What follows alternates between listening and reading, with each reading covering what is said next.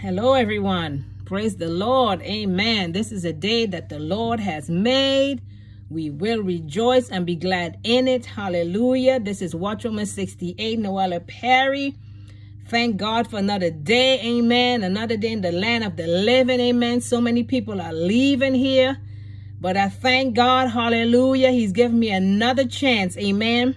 Another chance to get right with him, another chance to walk upright, another chance to, bring the word, another chance, amen, to be a light in this dark world, amen, because as the church, amen, as the world is getting darker, as the church, our light is supposed to shine more, amen, hallelujah. So I thank God for another opportunity, amen, to share the word, amen, and to walk in the light, amen, as he's in the light, amen, hallelujah. Tonight, I want to ask you a question. Are you a thief? And some of you may be like, what is she talking about? I ain't no thief. Amen. Look at the definition of thief. One that steals, especially stealthily or secretly. One who commits theft or larceny. That's some definitions. And as we think about a thief, back, a lot of times this was like a thief would come through the back door or the back window, amen, coming secretly. A lot of them ain't doing that now. They're coming through the front door. They're coming through the front window. Coming in the front of your garage. Come on. You might be right. I've heard, seen videos and read some articles of people were sitting in their living room, amen, or in their dining room, and then somebody came through their door. Or somebody was trying to come through the window. I seen just recently they had there's a lot of owners and they're putting like a camera in front of their house. And when somebody tried to come to their house to, to steal anything or to try to break in, that there's a voice thing that will talk. Amen. And I seen it where when the person realized, well, maybe somebody's watching me, they took off real quick. So some of these thieves, they're getting bold. Most of them ain't coming through no back door now and ain't no back windows. Come on. They're coming through your front door and your front window. Amen. So tonight is a question. Are you a thief? Now, we're not talking about a thief in the physical sense. We're talking about a thief in the spiritual sense. Are you trying to get into heaven the back door, the wrong way?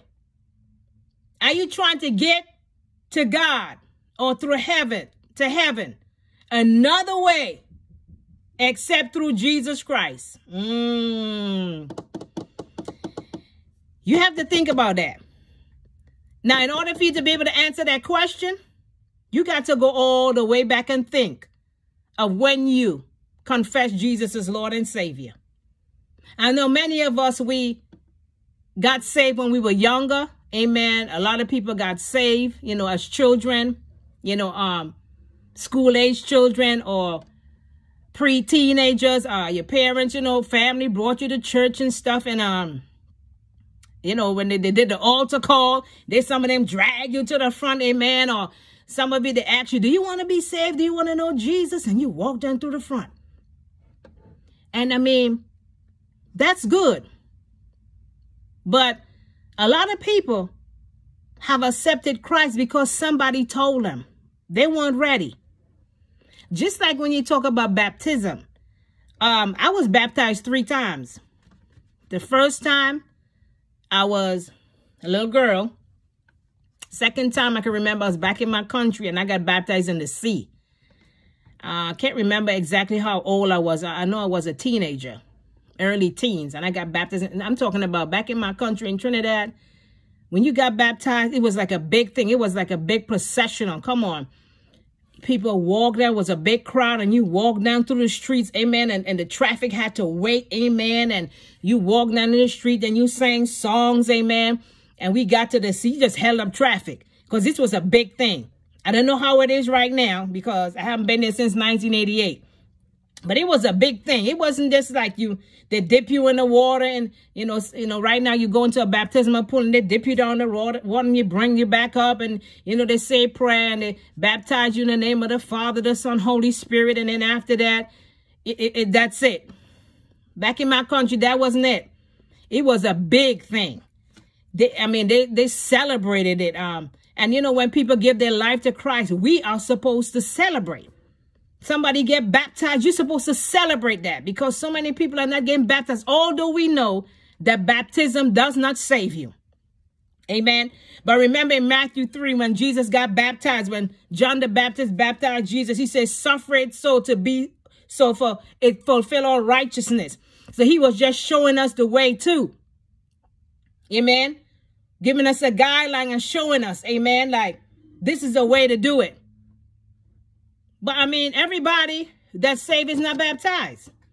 Baptism it's an outward show for what may have happened in your heart. So when you go down in the water, even my 6-year-old, she was asking me, she wanted to be baptized.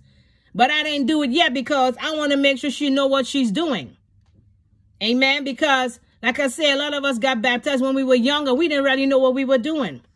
When you go down in the water, you identify with the death of Jesus. Amen. And when you go down in the water, you buried with him in baptism. That's what the word tells us. And when we get back up out of the water, we identify when Jesus rose from the dead, and now we're living in a newness of life. But if you're not baptized, that doesn't mean that you're not saved. Amen. The thief on the cross, he didn't get baptized in the physical. Come on. A lot of people are putting this thing on you and saying, you have to get baptized. If you didn't get baptized, you're not saved. No, you're not a Christian. No, that's not true. Amen. So a lot of us, like I'm saying, with my situation, it was 3 times. Both times I really didn't know what I was doing. I was just doing it because people told me to do it. But the last time when I got baptized, I know what I was doing. I had confessed Jesus as my Lord and Savior. The other 2 times when I got baptized, I didn't confess him as Lord and Savior. I did not know nothing about you got to confess with your mouth and believe in your heart. I didn't know nothing about that. I was just doing it because people told me to do it.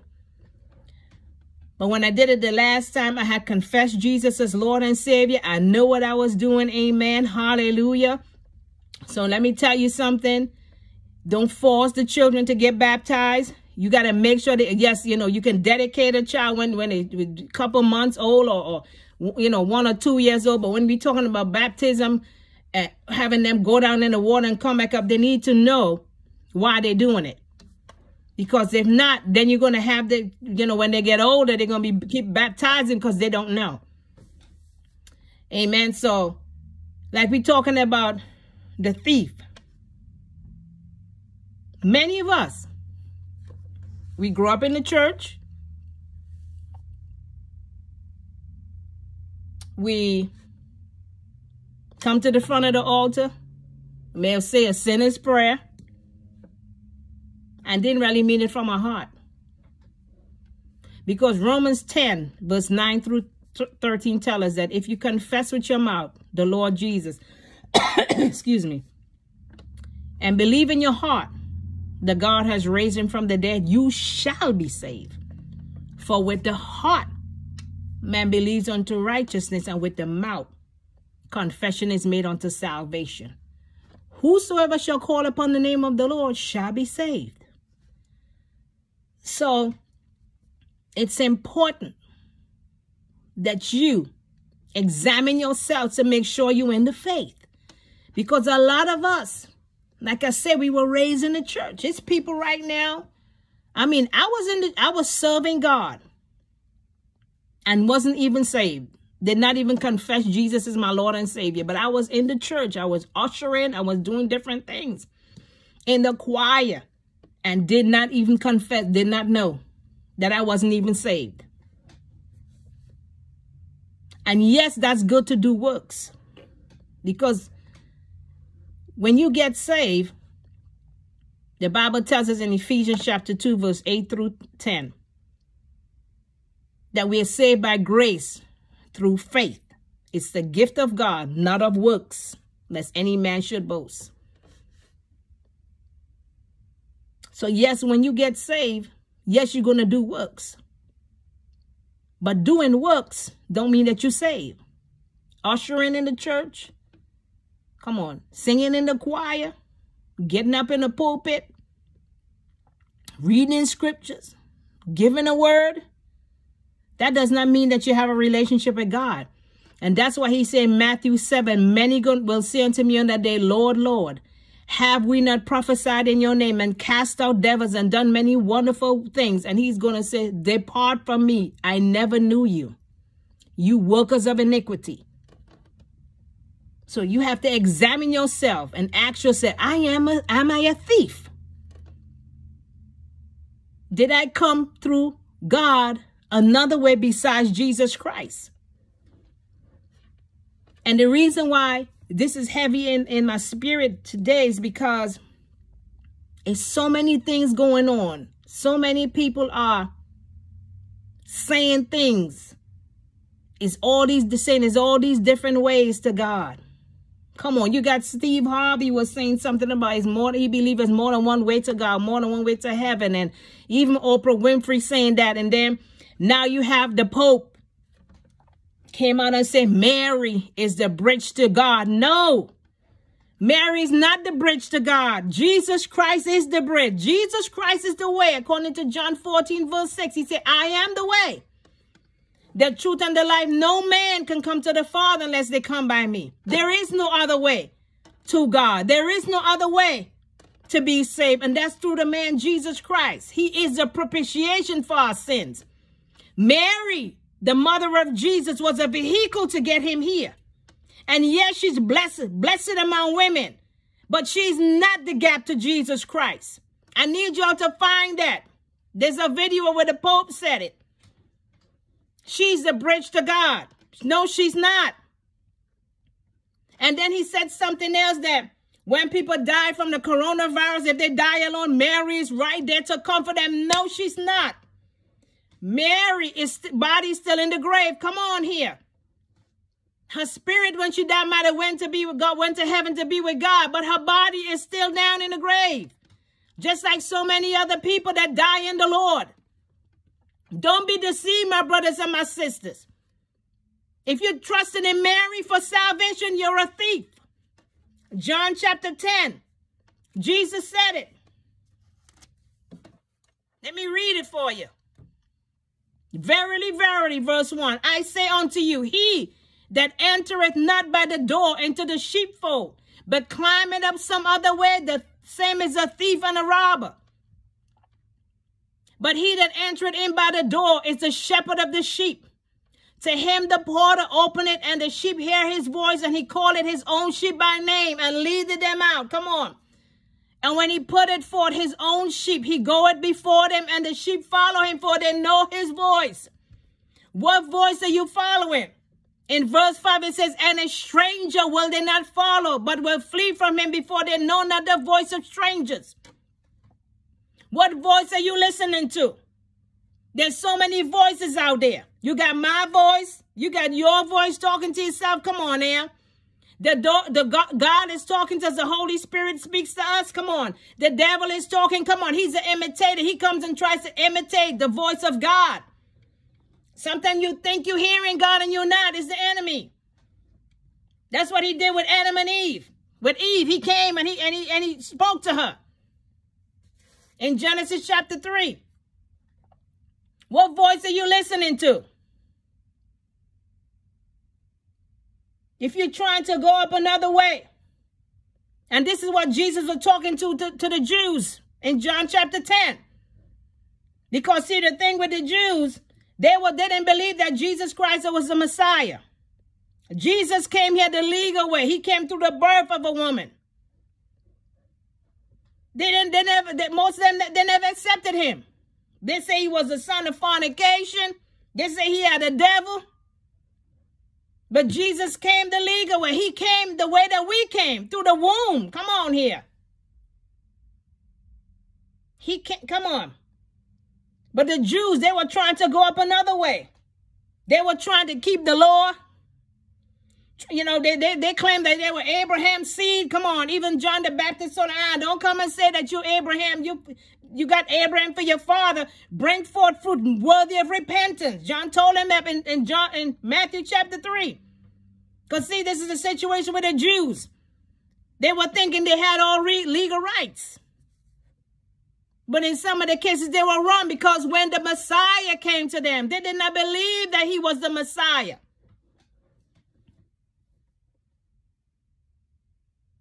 So back in the days with the sheepfold, in the evening, all the shepherds who lived in that town would bring their sheep to the sheepfold and turn them in for the night. They would entrust them to the porter who kept the sheep. Then they would go to their homes for the night. The next morning, the shepherds would identify themselves to the porter, and he would let them in the door to get their sheep. It's the same thing here what Jesus was saying. Jesus Christ is the door. And he said it in the word, if I am the door, if any man entering by me, they'll be saved and go in and out and find green pastures. You can't get into heaven no other way but through Jesus Christ. Come on. Mary ain't the way. Buddha ain't the way. Calling on the name of Allah ain't going to get you in there. Jesus is the way. Neither is there salvation in any other. For there's no other name under heaven given amongst men whereby we must be saved. And it's at the name of Jesus. Come on, that's Acts chapter 4, verse 12. There is no other way. So don't be listening to the Pope talking about when people die. Come on. Mary's right there comforting them. When people die of the coronavirus, Mary's right there comforting them. No, and pray for them. No, she's not. She's not. The Holy Spirit is there to comfort. Because Jesus said in the word, when the Comforter comes, he would reprove the world of sin and of righteousness and of judgment. The Comforter is there to comfort people. Not Mary. Come on, they also have a demonic movie coming out on Good Friday. I tell you, the enemy tries to think everything that God has, corrupt everything God has. It's a demonic movie called The Unholy. And there's this young lady that's supposed to get her powers from Mary to heal people. Mary don't give nobody no powers to heal nothing. Mary's body is still in the grave. Jesus Christ has given us power and authority, not Mary. You need to be careful with a lot of stuff that's going on. A lot of stuff is coming out here. She claimed to be doing miracles because Mary gave her power. The unholy is coming out. Come on, Good Friday. The Good Friday when Jesus died, suffered. Now you have a movie coming on Good Friday, a demonic movie. I advise you don't go look at that.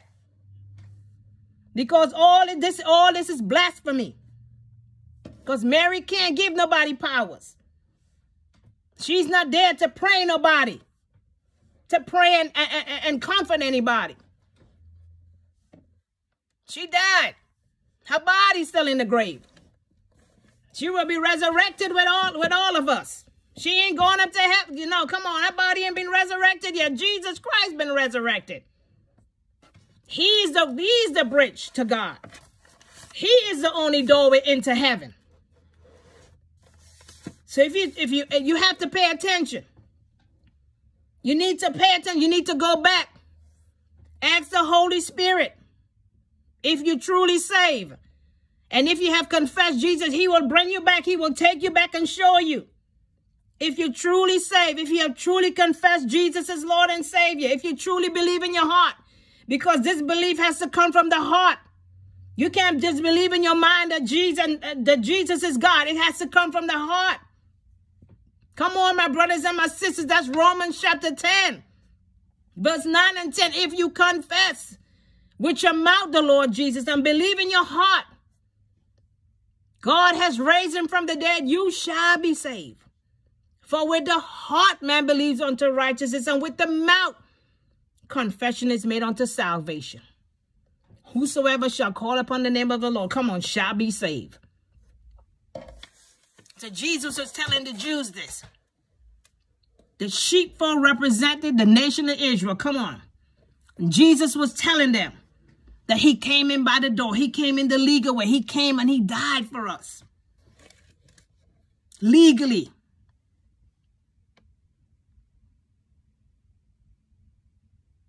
So how? How's your relationship? God sent his son born under the law to redeem those who were under the law.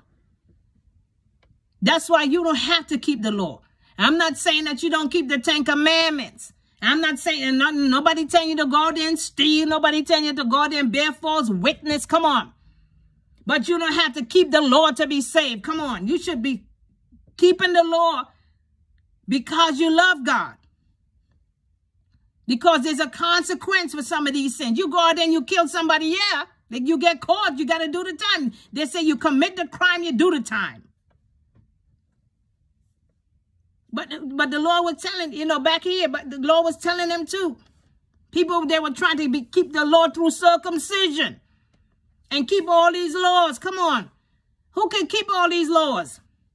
That's why Jesus Christ, he's a fulfillment of the law. That's why he came and he died for us. We can't keep all these laws.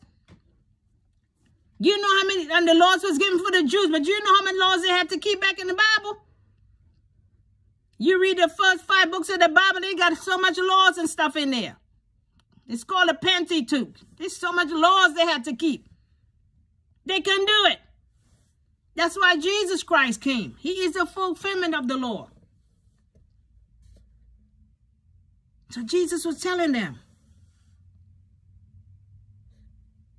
And in verse 10, from chapter 10, verse 27, he says, I am the door. We can't come up no other way. Doing good works ain't going to save you. And in John chapter 10, verse 27, Jesus said, my sheep hear my voice. I know them and they follow me. And I give unto them eternal life, and they shall never perish. Neither shall any man pluck them out of my hand. We got to go through the Son to get to the Father. You want eternal life? You got to believe in the Son of God. Believe and confess him with your mouth. There's no other way. There is no other way. So my friends, are you a thief? A lot of people going out there and they're buying the degrees. People going online and paying some money and getting licensed. Come on. Getting licensed as a minister, getting licensed as an apostle. Come on. Where's the authenticity in that? Where is it? Did God call you? You can't be too quick to run out there and say you're a minister. Say you're an apostle. I'm a prophet. Did God call you to that office? Or are you a thief that you go through the other door to get those credentials? You got to think about that. That's why you got to be very careful who you're listening to, the voices. Somebody send you an email. Hey, I got a word for you. Send me some money. I'll give you a word. Really? I get them emails a lot. I listen to the words sometimes and sometimes I'll be like, okay, this apply to me. No, this don't apply to me. I'm not sending you no money for you to give me no word. I can sit at the feet of Jesus and God gonna give me the same word for free. I'm not saying that you don't sow a seed, because sometimes God may tell you to sow a seed. But you got to be careful with that. When people say sow a seed and in 7 days you get a miracle. 7 days your things turn around. 7 days. Be careful with that. Or 3 days. Be careful with that. Some of these people they didn't get the credentials from God. They're a thief. They got it the wrong way. They got it the illegal way. And yes, they may have went through something to get it, but still, in the eyes of God, it's illegal. That's why a lot of people, that's why the Lord said in Matthew 7, many gonna say unto me on that day, Lord, Lord, have we not prophesied in your name? Come on. Done many wonderful works, cast out devils. And he gonna say, depart from me, I never knew you. You workers of iniquity. Not saying that God don't know everything, because he's omniscient. He knows everything. But when he's talking about knowing you, that personal relationship is what he's talking about. Because a lot of people out there doing works and don't have no relationship with God. have never confessed Jesus as Lord and Savior. Like I said before, you could be in the church, working in the church, but they don't have no relationship with God. That ain't going to get you into heaven doing the works. Your name got to be written in the Lamb's Book of Life. We're talking about a one-on-one personal relationship with God. We're not talking about religion. This is a one-on-one personal relationship with God. So you need to examine yourself and ask yourself, am I a thief? Did I get my credentials illegally? Because a lot of people grew up in the church, walked to the front of the altar, said a prayer, or said a prayer in their own home, or their parents might have lead them to have them say a prayer, but they didn't really mean it from the heart. You got to confess Jesus with your mouth and believe in your heart. That means if you have any doubt tonight, any doubt, any question, you may have backslidden. God loves you. He said he's married to the backsliders. He loved the backsliders. He said he will heal them of their backsliding ways. You talk to the nation of Israel, because you know the nation, they were always going back and forth. One minute they serving God, God would raise up judges and kings, and then they would listen, and then after the judges or the king died, they go back into sin. They were back and forth, back and forth. Just like a lot of us. One minute we in the church, we got one foot to the plow and we looking back. One minute we serving God, coming to church. Oh God, I will serve you, I'll follow you wherever you tell me to go. And then stuff happening, we backslide. We stop going to church. We stop reading the word. Stop praying. And I'm not saying, I know there's still a pandemic there, so a lot of churches are not open. So a lot of people are not in the church. But even before the pandemic, people have been falling away from the church. Backsliding. Don't see the purpose and the seriousness of their soul. You got to think about your soul. If you die right now, where would you spend eternity? Where? Because it's heaven or hell. There ain't no in between. There ain't no purgatory. There ain't no soul sleep. It's either or, either place. Either heaven or either hell. So, but tonight you need to ask yourself, or today, wherever you are, ask yourself this question: am I a thief? Ask the Holy Spirit to show you. He will show you. Say, Lord, Holy Spirit, did I really confess Jesus? God, did I really confess your Son as Lord and Savior?